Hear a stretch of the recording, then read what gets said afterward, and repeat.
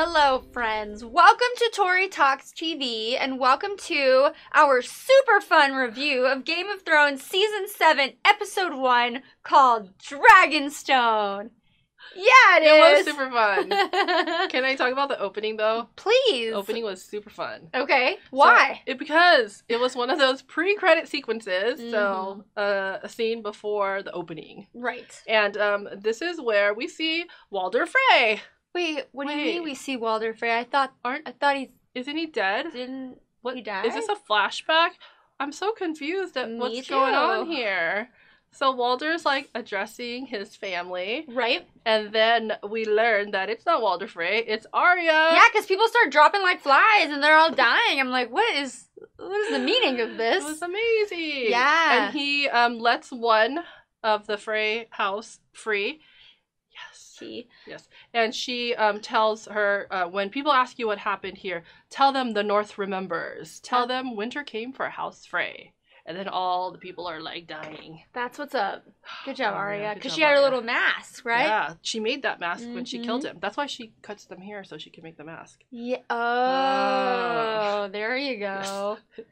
Very, very satisfying moment. Yeah, it really was. Confusing at first, but turned out perfectly. Worth it. Good job. Yes. Okay, and then we get to see the Army of the Dead. We love that. We miss them. Dead. With their giants. Oh my gosh, yeah. And they're like thousands and thousands of people. And then we get to go and we see Bran. So we realize it's actually he who is seeing them because he's, it's his vision. The three-eyed raven. He is. He's the all-knowing, all-seeing three-eyed raven. He sees everything all at once. Past, present, future. He sees it all. That must be overwhelming. Probably. Right? Yeah. Yeah, so he and Mira arrive at the wall. And then Ed, we love Ed. Oh. Ed lets them in. Yeah, exactly. Yes. So that was kind of cool. And then back at Winterfell, though, there's Jon. He's addressing the crowd. And Lady Mormont, again, what if, like, love her. Oh my god, she's so little, but she's so scary. Sassy. Yeah. So she agrees that the girls should also be trained to fight because that was a suggestion. Is like, well, if these White Walkers are coming, like, girls are going to need to figure this out. Everybody, right. And as Sansa and Jon disagree in front of the other lords and ladies. So they're worried about what impression that's going to give if, like, the two, they're, like, fighting. Right. But, that's okay. They're still getting along. Right. And then we learned that Cersei is summoning Jon to King's Landing. Which that just seems like a bad idea. Yeah. Sounds like a trap of some sort, maybe. Yes. We don't like that. No. Yeah.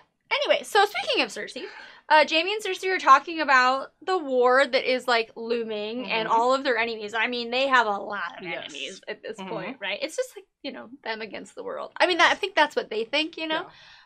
So anyway, Cersei has no children left, by the way. Right? No living children. Yeah, so the only thing that ever made Cersei even somewhat redeemable was when she had children because she loves her children. So we're like, well, Cersei, she's really evil, but she loves her children. But at least she loves her children.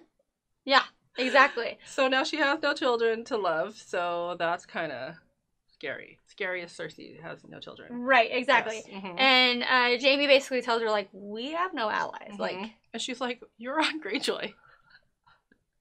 You're on Greyjoy, by the way. He wants to marry her.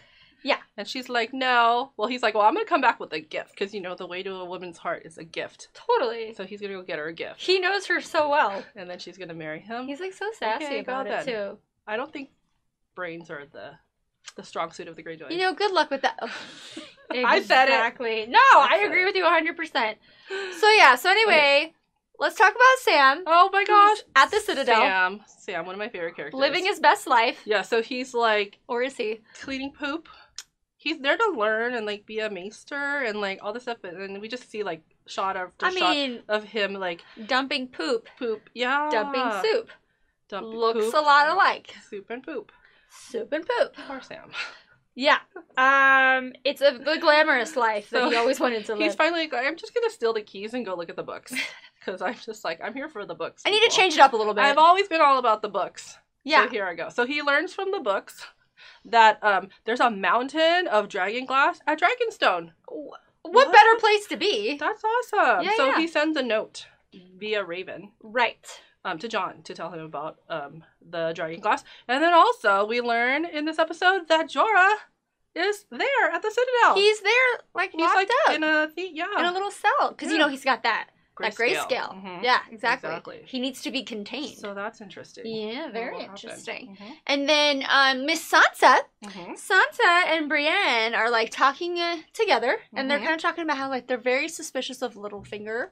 Everybody should be suspicious of Littlefinger. You're suspicious of Littlefinger. Exactly. But obviously, if he was that suspicious, he'd be long gone dead by now. That's so, true. you know, but like, let's keep an eye on him. Right, exactly. Keep an eye. Right.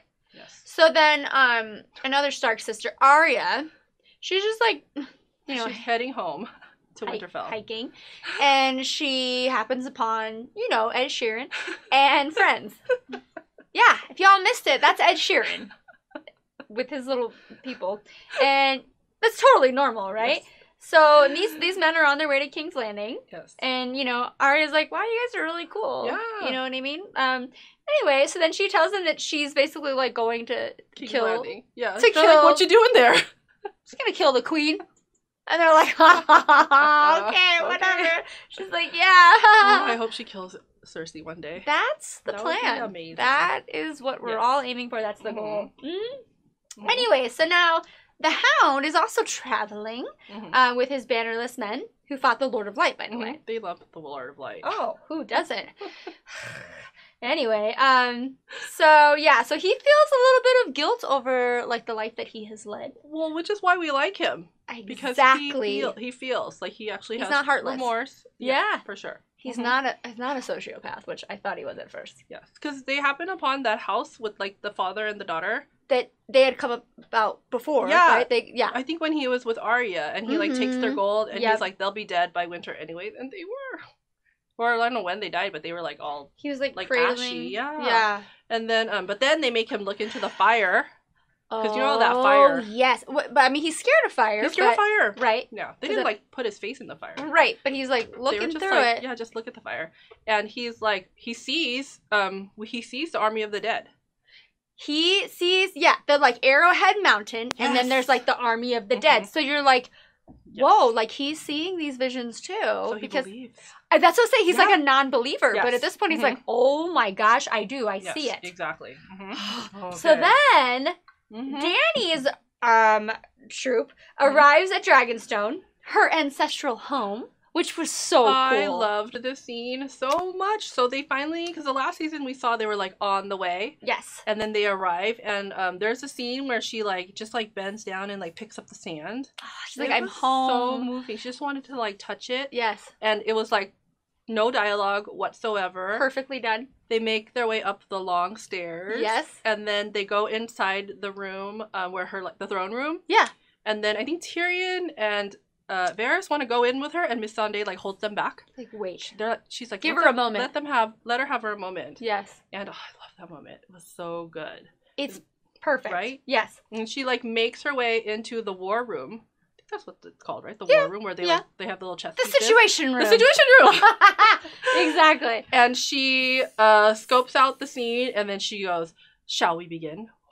And then it cuts to back. And scene. Oh, so good. Ah, what a lovely way to start season 7. We're ready. We're so excited for this. This is one of the best seasons of all of Game of Thrones. So everybody stay tuned, because we will be also reviewing Game of Thrones Season 7, Episode 2, and it's coming up shortly, so don't go anywhere. See you guys then. Bye-bye.